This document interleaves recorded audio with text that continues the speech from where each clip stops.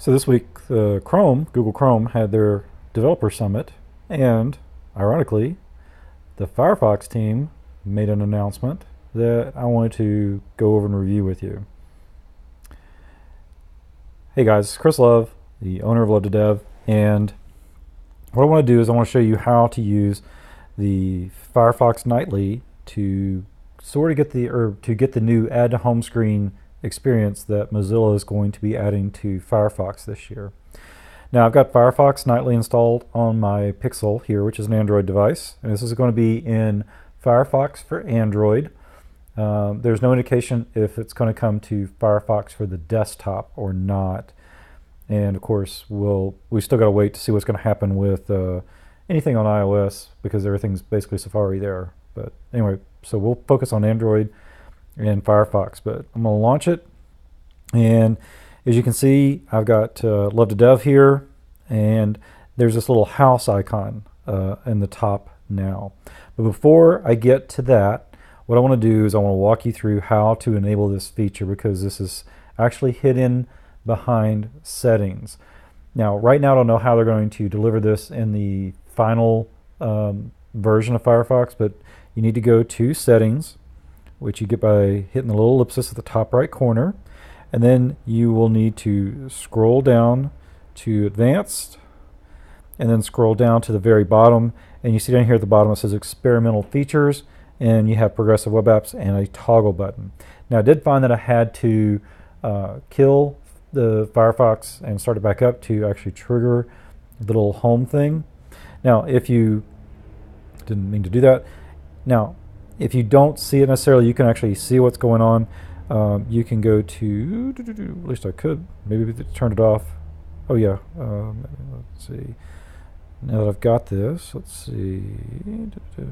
Actually I took it off. Before that I had the add to home screen as an option there, but now it's off, and that's now because I've got the little house icon. And the little house icon, if I tap it, we get the add to home screen thing, and I can say add to home screen, and it's going to let me choose the tile there.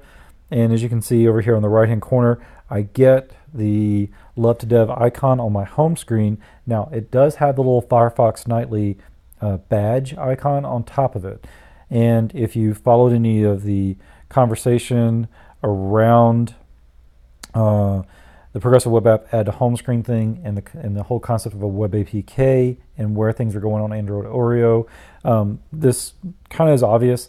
Now I think what's going to happen is Firefox, Opera, Samsung Internet, etc.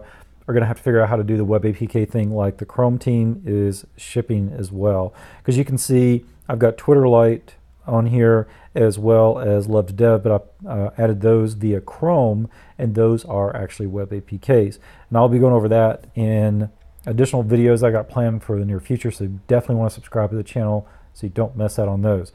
But if I open up from the icon, the Love to Dev site, you can see it pops open, and there's no browser Chrome to get in the way now, and you can just see that the site works as expected. Hopefully there we go.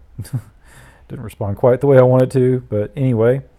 But there's no browser Chrome, and it scrolls nicely. So anyway, it's good to see that Firefox is finally getting the add to home screen functionality in there. Obviously Chrome's got it, Opera's had it, Samsung's had it, but Firefox didn't actually have the prompt. They had the ability to do it, but you had to go through the manual steps to do it. So it's good to see them making some progress on this.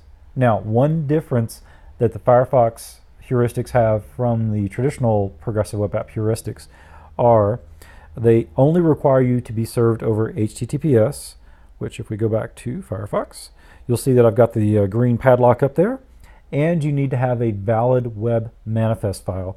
Now, valid has a little ambiguity to it, but basically what that really refers to is you've got to have some minimal fields like the name, the default URL that you want to open up, and probably a minimal set of icons.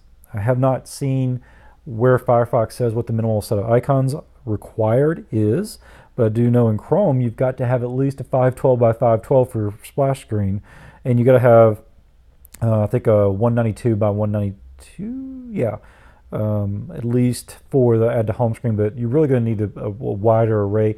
I'll go over those in another video, and obviously I'm going to go over those in the progressive web application course that's about to launch, so you definitely want to pay attention to that. And anyway, so this is good news. Hopefully this will help out those of you who are actually using Firefox. Know that this is coming. I don't know the exact ship date of when this is going to go from nightly over to the actual consumer version of Firefox for Android, but this is good news. More features there. Plus, they don't require you to have the service worker, which can get you there a little bit quicker. Now, just want to make sure you know, if you go to lovetodev.com/PWA upgrade, we have a free ebook available for you on why you should upgrade to a progressive web app. All you have to do is give us your email, and we'll put you on the email list, which we don't really pester you too much, maybe once every other week or so, and give you some updates on new content and resources that we found, especially around progressive web apps. So hopefully you'll sign up for that, and you'll also be the first to know when the course launches and get a massive discount off the full retail price of the course. That's going to be big, so you definitely don't want to miss that. And if you find this video useful, please hit the like button, tell your friends about it, and definitely want to subscribe to the YouTube channel so you are aware of things like our course dropping and other great content. Thanks a lot, and I hope this helps you out.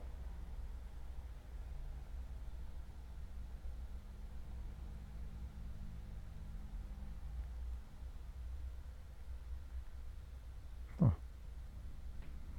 I do not know how to kill this thing.